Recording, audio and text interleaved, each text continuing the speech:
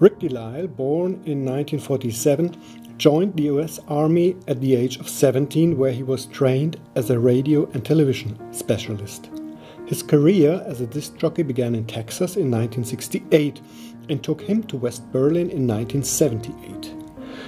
There he hosted an early morning radio program on the Army Station American Forces Network, or AFN for short. He became famous with a wake-up call, "I'm Air Force Sergeant Rik De Lisle, reminding you that the rock and roll is just a state of mind." From 1985 he worked for the radio station in the American sector, RIAS Berlin, where he established RIAS 2, a 24-hour youth program, and thus became an integral part of the radio culture of the four-power city, especially among the youth in the West but also in the East. Today, as in RIAS times, he greets his listeners every day at Berlin's Rundfunk 91.4 with "Hi, icke bin's, alter Ami Rik De Lisle." On a Wednesday, October 3rd, 1990, German reunification was formally completed when the accession of the German Democratic Republic to the Federal Republic of Germany took effect. How did your daily work routine change from the 2nd to the 4th of October? At that time, you were hosting the morning program at RIAS 2. I guess hardly anything changed. It was another day. And it's a bit. I think historically, people who are in a historical place when something historic happens don't really check it. It's a normal day. I got to get up. I have to feed the kids. I have to go to school. I have to have breakfast, and there were lots of huge political things happening in this part of the world. But like everybody else, you go to work and you do your job. And it's not like I was Walter Cronkite or doing the news somewhere. I was doing a rock and roll show and say, "Hey man, stay cool, and here's another Bruce Springsteen song." So it really didn't change that much. Your music programs were aimed at a young audience. You were very popular because of your strong American accent and your wordplay. After reunification, did you feel any changes, especially with regard to the influence of the occupying power, the USA? Things changed for me because we had hundreds of thousands of people listening to the radio station. The average in those days was around 350,000 people. Half of those were in East Berlin. You would never see them. And all of a sudden there were over 100,000 people on the street. When I would open up my mouth and order a hot dog somewhere, go, "Ah, you're the guy from the radio." So my life changed a little bit. The influence that America had in Berlin at that time, I think, was extremely positive, because these people have been told for decades it was extremely negative. And getting out of this communist dictatorship and into the free world, and noticing that everything they told you wasn't exactly correct. Something, sure, but not everything. And one of the things that was obviously different was the fact that actually these American guys are okay. Did you still go to the eastern part of the city in uniform during that time, as the army leadership wanted you to go? What were the reactions like? What were your feelings? Yeah, well, one of the reasons, yes, in uniform, it was a wish, not an order, but a wish that soldiers would go across Checkpoint Charlie once a month in uniform. The Russians came over all the time. And part of it was to show them, hey, we consider East Berlin as much a part of Berlin as it was when these accords were made up after at the end of the Second World War. Nobody talked to you. I would go come in the dress blues and sit on Alexanderplatz, and nobody's going to talk to you. I mean, you'd immediately be a target for the state security people if they saw you talking to an American soldier on Alexanderplatz. So it's like people left you alone. There were a few stores that specialized in stuff for Americans. Most of those people spoke English, which was handy. And you could go in there and do this and that. Books, I bought lots of German books while I was there because they were unique editions and also not so expensive. But yeah.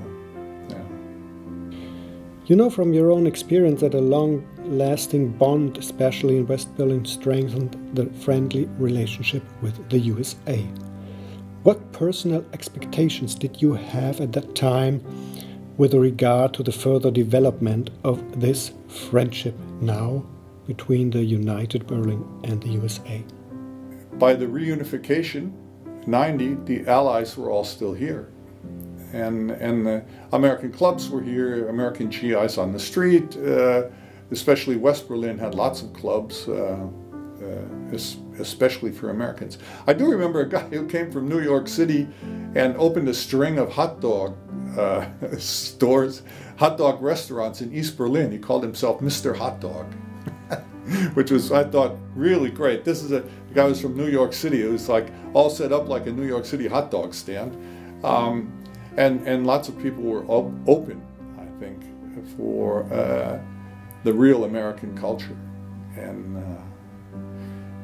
but it was, you know, you have to think about this in this say a 2 or 3 year period. Everything changed almost every day. You went from 1989 sitting every week going, are the communists going to start shooting the demonstrators on the street this weekend? And every weekend you're going, next weekend they're going to shoot for sure. They can't let this go on forever. To all of a sudden, all of these groups saying, hey, things have to change here in East Germany. And then it's all becoming one country.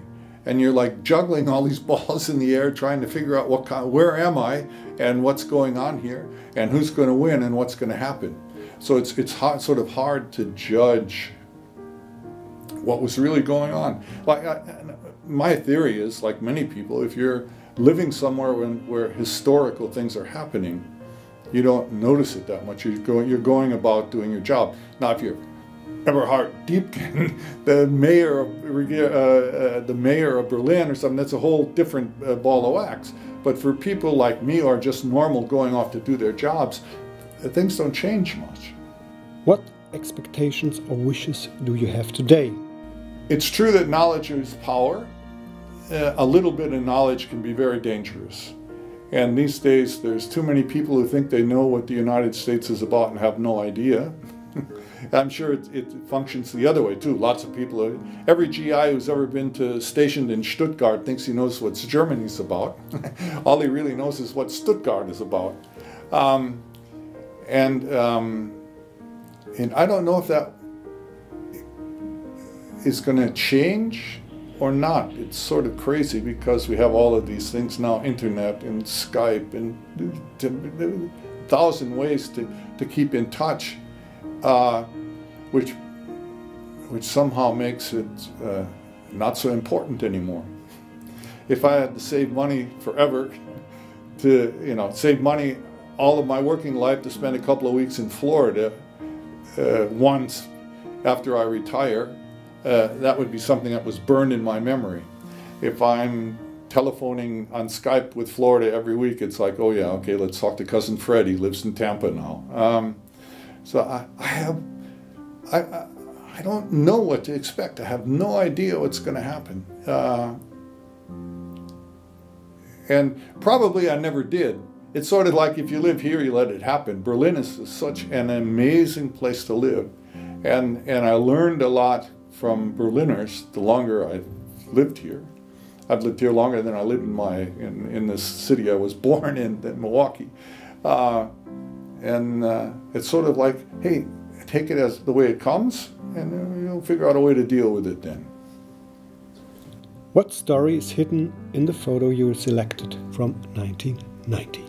This is taken in the studio of RIAS 2. huge studio. It fit 100 people in the studio easily. It's a very strange for an American disc jockey to have a studio this big. This t-shirt is great. I was in a rock band for a couple of years while being a disc jockey, and so I think I stole it from the keyboard guy there. It's, can't even buy this t-shirt anymore. But I do remember this was when I really started thinking I've become accepted. I'd been in Berlin for a while, 12 years, 13 years, 78, 88, yeah. And I never went to school to learn German. If you listen to the German version of this, guys and girls, my German is terrible.